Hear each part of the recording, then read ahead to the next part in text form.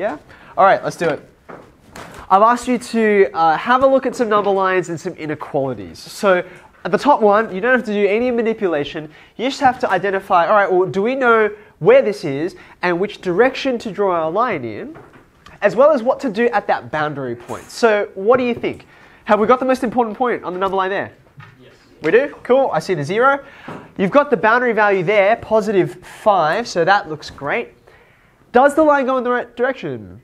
Yeah. Greater than, so it's going that way, which conveniently is the direction the inequality sign is heading in. And we've got a filled circle there. Is that the one we're after? Yeah. Cool. Looks good to me. Okay. When you have a look at this is what you had a look at yesterday. The strategies that you can use with inequalities are very, very similar to the strategy you can use with equations. And that's why you can be asked to do the same thing with them. You're asked to solve equations just like you're asked to solve inequalities. So you can see the steps one by one. Can you help me work out what's the very first thing that Danielle did? She added 1 to both sides. Okay. Then from this line to this line, she has divided by 2. Okay. Now we'll come to this line in a minute, which Jake added. X is less than negative 3 on 2. Do you agree with that? Yes. Are we in agreement? Fantastic. Now, I did say, I did mention that you can always use all the same strategies for solving inequalities as you have for solving equations, with one exception that you know about from yesterday. Do you remember what it was? Okay, if you're multiplying or dividing by a negative number, like for instance, see how from this line to this line, we divided by 2.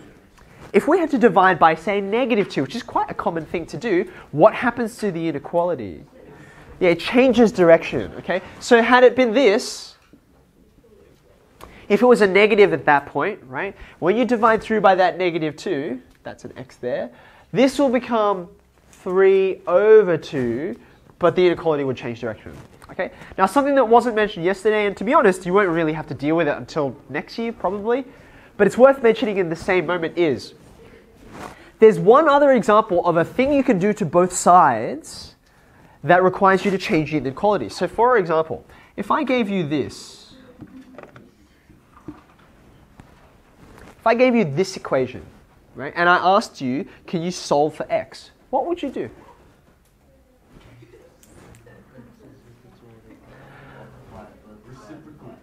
If you write both sides as fractions, because the left-hand side's already a fraction, you might notice, well, if I want x, it's just the reciprocal of this left-hand side. So a common sense thing to do would be, well, let's turn it upside down, which means you better turn this upside down as well. So you would write this, which is exactly correct. You're doing the same operation to both sides. Both sides are equal, so all good, hunky-dory. But,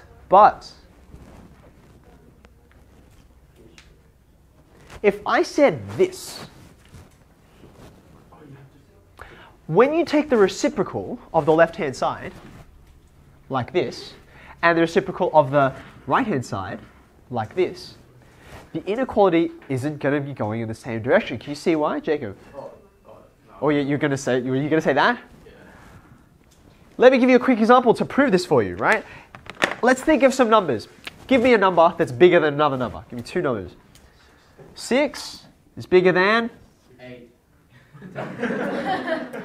Someone doesn't want to go to market day. Okay, 6 is bigger than 2, right?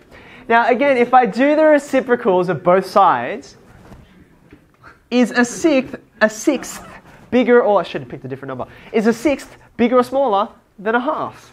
And it's clearly smaller, right? So multiplying, dividing by negatives, you switch the direction. Taking the reciprocal of both sides, you also switch direction. Lastly, are you happy with that number line? Yeah?